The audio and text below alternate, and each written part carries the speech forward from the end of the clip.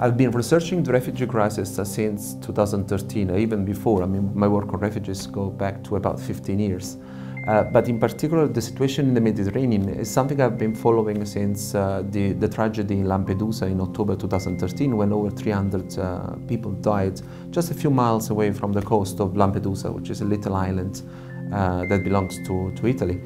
My family come from a place just there, very close to Sicily, to a place called Pozzallo, which is a port where most of the boats with migrants arrive nowadays.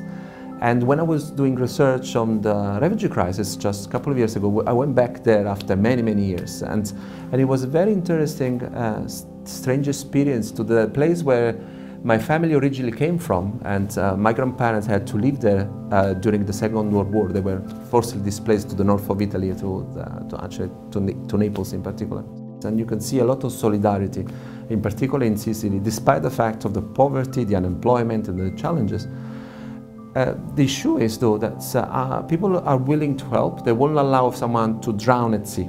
But what happens next, once you have thousands of people that arrive in the country, which is already poor to many extents, is a different issue. It's an issue that requires long-term planning. And we need to see more governments, both European and Italians, to do more in terms to allow this solidarity which comes from wanting to help someone who is in difficulty to move to the next stage, which is to promote opportunities for self-to-done, for the new people not to be a burden to already poor societies, to enable them to contribute, which is what most people want you to do anyway.